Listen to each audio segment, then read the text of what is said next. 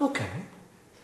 There's this guy who gets lost in Ireland, and it's the middle of the night, so he's looking for some sign of life, and he sees up on the hill, he sees a little house with lights on, so he follows this long fence up to the top of the hill, and he realises it's a pub.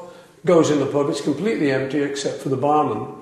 So he goes up to the bar and he says, pint of Guinness, please. The barman says, certainly, sir. Pint of Guinness. And as he's pulling it, he says, did you notice that fence as you come up? He said, yeah, I did. Nice. I followed it up, actually. Nice straight fence. He said, I made that fence myself. He said, did they call me Jones the fence maker? No. Gosh. So he gets his drink and he's starting to drink his Guinness, and then the guy says, do you like this bar? That's solid mahogany, that. He said, I made that myself. He said, that's a very nice bar, actually. Yeah, you made that yourself? Fantastic. He said, and do they call me Jones the bar maker? No. I said, okay. He says, what do you think of that? What do you think of that Guinness? Do you think I've pulled it well?